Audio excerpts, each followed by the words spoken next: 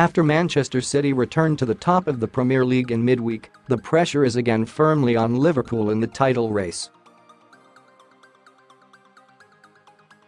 The battle for survival also continues this weekend, with Fulham and Huddersfield Town desperate for results to avoid the possibility of being cast further adrift.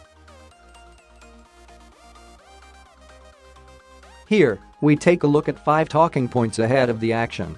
Liverpool's response after Manchester City were beaten at Newcastle United. It appeared Liverpool were ready to open up a potentially decisive lead. Successive draws, though, have seen Jurgen Klopp's side stumble, while City bounced back to the summit with a midweek win at Everton, albeit they have played a game more. Liverpool must regroup and focus on the job in hand of defeating Bournemouth at Anfield, or face more questions as to whether they have the character to last the distance. Calm before the storm for United. The weekend's Premier League action kicks off at Craven Cottage on Saturday lunchtime, when relegation battlers Fulham host a Manchester United side showing no signs of slowing down under the guidance of caretaker boss Ole Gunnar Solskjaer. Bigger tests, though, lie ahead.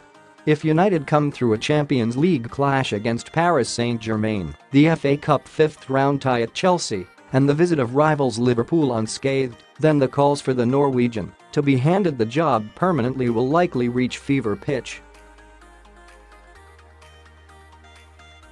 Huddersfield Woes vs Arsenal's away day blues at the other end of the table. A change in the dugout has done little to lift Huddersfield's fortunes.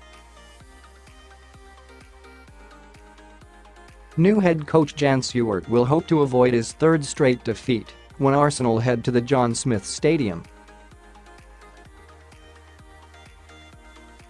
After seeing his team punished for trying to play an expansive game with a 5-0 defeat at Chelsea, expect the German to perhaps adopt a more cautious approach against the Gunners, whose away record could do with a boost. The loss at Manchester City last weekend was the 3rd on the bounce for Unai Emery's men.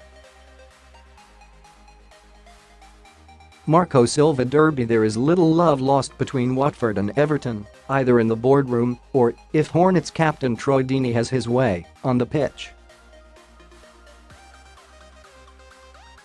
The pressure, though, is firmly on former Watford boss Marco Silva for his expensively assembled Toffees squad to deliver if he is to avoid a rather sticky end to his time at Goodison Park.